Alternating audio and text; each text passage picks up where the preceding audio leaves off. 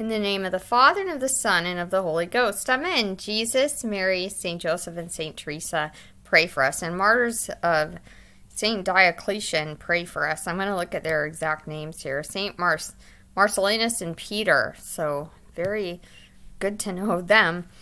But, so my Holy Communion. Oh, I saw the simple things. Remember that Holy Love message about making a sacrifice? Well, I was like perplexed on what I could give more of because I feel like there's almost nothing left and I need stuff more than I can give away, right?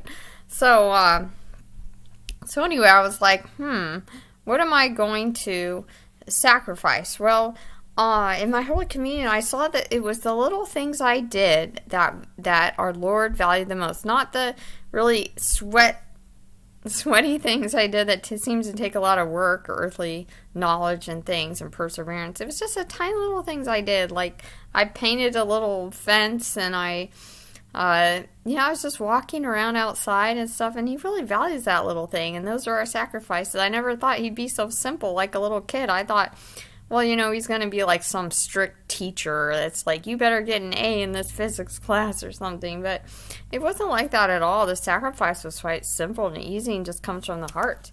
And that was something I could give to our Lord. So I appreciated that so much, that to know that I could give to our Lord without having to like further exhaust myself, because I don't really know what more I can give to our Lord. But anyway, so I had that. I'm trying to think of other things. Obviously, there are some more things. I just can't think of them right now, but I'll put them down below if I do remember them. May God bless you in the name of the Father, and of the Son, and of the Holy Ghost. Amen.